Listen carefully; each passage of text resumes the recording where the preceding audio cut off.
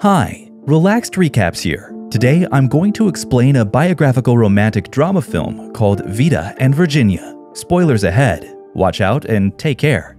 In the early 1920s, we see a famous novelist named Vita and her diplomat husband, Harold, attending a radio interview. When asked how modern marriage should be, Harold explains that marriage is like a plant that requires regular nurturing to grow. Vita, on the other hand, claims that marriage is challenging to manage, since husbands nowadays believe that they're the plant and the wife is the soil. Elsewhere, another great novelist from the era named Virginia Woolf is listening to Vita's radio interview while working on her manuscript. Following the interview, Vita and Harold leave the radio station and return home. Vita then goes to see her mother with her two sons. She informs her mother that she will be attending a party later that night, where her favorite author, Virginia, will be present. Vita claims that she adores her and wants to meet her badly. But on the other hand, her mother criticizes her upcoming novel and tells her not to publish it since it might harm her reputation. Furthermore, she advises Vita not to attend the party because those people are beneath them, and Virginia has a reputation for being quite insane. She also reminds Vita about the time she eloped to France with a girl named Violet while dressed in men's clothes. On top of that, her mother threatens Vita, saying that if she doesn't comply, she will stop giving her money and will even take her sons away. However, Vita assures her that she will never do something silly like that again.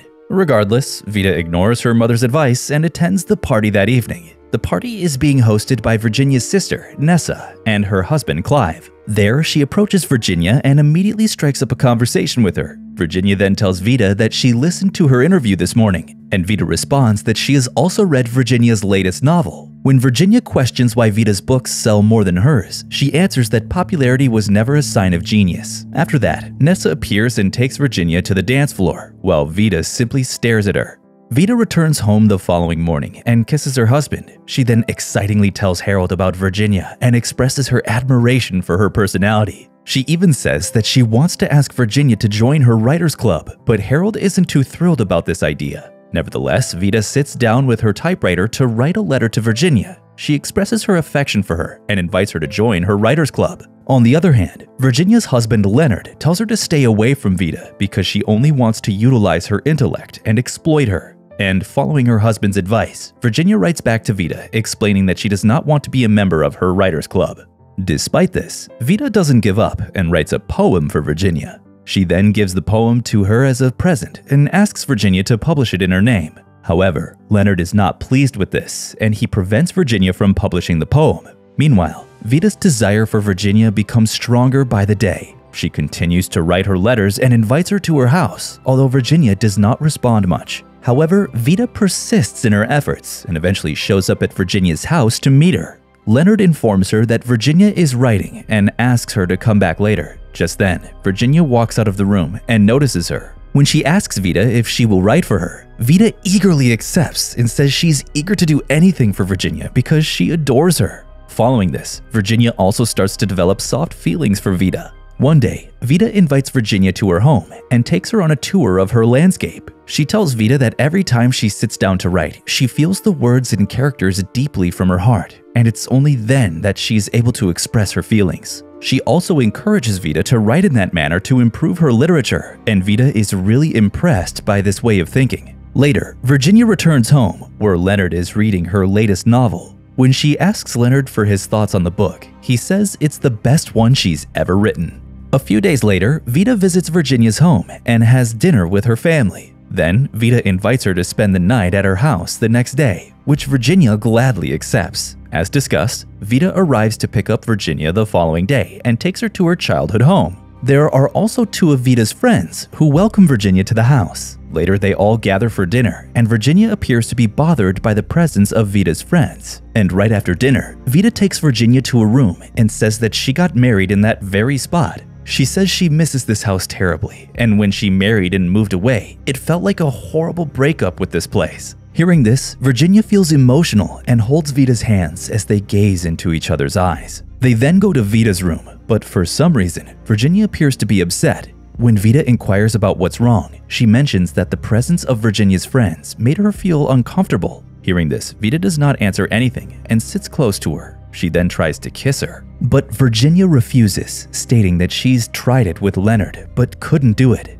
Virginia arrives home the next day and meets up with Nessa and Clive. When Nessa asks if she likes Vita, Virginia replies that she likes her maturity and elegance. However, Virginia believes there's something wrong with her because she can't get intimate with anyone. But Nessa and Clive comfort her by telling her that she is capable of so much love and that physical intimacy is not everything in life. Meanwhile, Harold is trying to persuade Vita to accompany him to Tehran for a few months. She tries to refuse him, but he reminds her that she is the wife of a diplomat and must do her duty. It turns out that Harold is also a homosexual and that they've made arrangements with each other to fulfill their duties as spouses while still allowing each other to be free. Vita ultimately has no choice but to agree with him. She then goes to Virginia's house and invites her on the trip. However, Leonard refuses to let Virginia go with her. She then tells Vita that she will miss her horribly and that her life will be empty without her. Then they finally kiss each other and they say their goodbyes before leaving.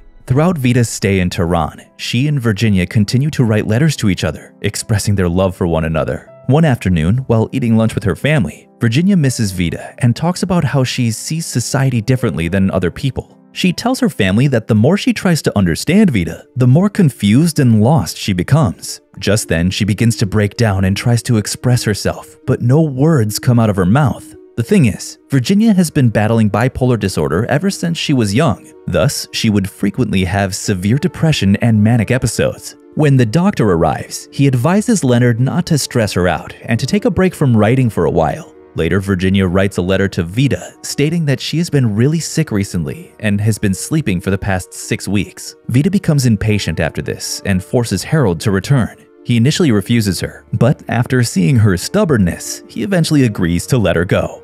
A few days later, Vita returns from Tehran and goes to Virginia's home. However, Leonard won't allow her to meet Virginia since he believes Vita is the cause of her illness. She then tells Leonard that she can make her happy and leaves after promising to return later. Vita returns the next day, and Leonard agrees to send Virginia with her for the sake of her happiness. The two ladies return to Vita's place, where they kiss each other and eventually get intimate. After spending time with Vita, Virginia feels really happy and her health improves as well. She then returns home and informs Nessa that she has slept with Vita. Meanwhile, Harold is furious with Vita for initiating an affair with Virginia, as that could make a scandal. He believes it will ruin their reputation as well as affect the kids, but Virginia assures him that they're only friends and that she's not in love with Virginia. The next day, Vita goes to Virginia and asks her to leave her husband and elope with her to another country. However, Virginia claims she can't leave her husband since he's been there through her highs and lows and she loves him.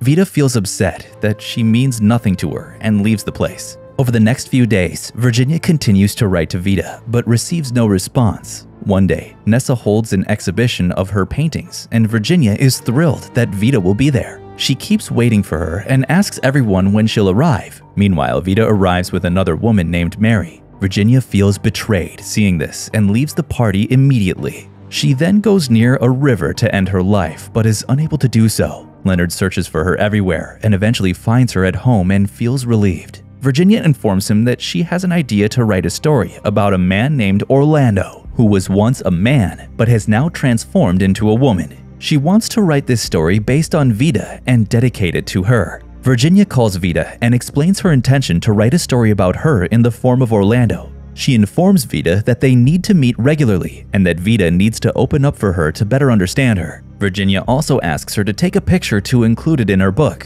She then begins writing her manuscript with the help of her lover. A few months later, Virginia finally finishes writing her novel. When Vita's mother reads the draft, she becomes enraged and tells Virginia not to publish it since it will destroy Vita's reputation. But Vita becomes delighted when she reads it. She then visits Virginia and declares that this is the most beautiful and insightful book she's ever read. She claims that she must be a narcissist because she was in love with Orlando. Then she professes her feelings for Virginia and invites her to come with her again. This time, Virginia accepts her and prepares to leave with her. Meanwhile, Leonard arrives and tries to stop her, claiming that being with Vita will destroy her in the end. Regardless, Virginia ignores his requests and eventually leaves with Vita. One evening, while Vita is sleeping, Virginia finds her letter written to Mary. She can sense what's going on, but she knows she can't intervene in Vita's affairs. This breaks her heart, and she runs out of the house in misery. But soon, Vita finds her and brings her back to the house. At that point, Virginia understands that Vita will never be able to love her entirely, and they end the affair.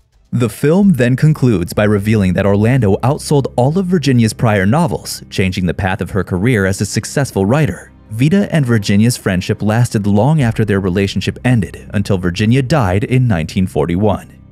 If you like this video, make sure to subscribe and turn on notifications so you can watch more videos like this. Thanks for watching.